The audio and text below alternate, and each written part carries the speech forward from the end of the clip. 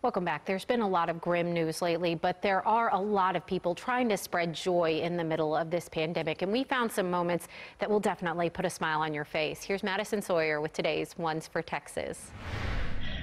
Well, it's been so cool to see all the ways that North Texans are spreading joy. And in Fort Worth, it might be the most unique way yet. They're using rocks to share positive messages. Take a look at this. This is the Positivity Park in Overton Park in Fort Worth off the Trinity Trail. This array of rocks can be found. Each one has an inspiring message written or painted on it. Some of the rocks have prayers, others have messages of gratitude, but all of them share some sort of message of hope.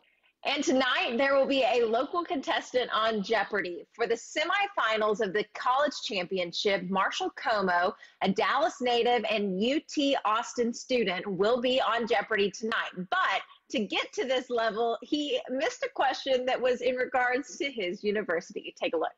All right, all right. In 2019, Matthew McConaughey became a communications professor at the University of his home state. Sarad. What is Texas? Yeah.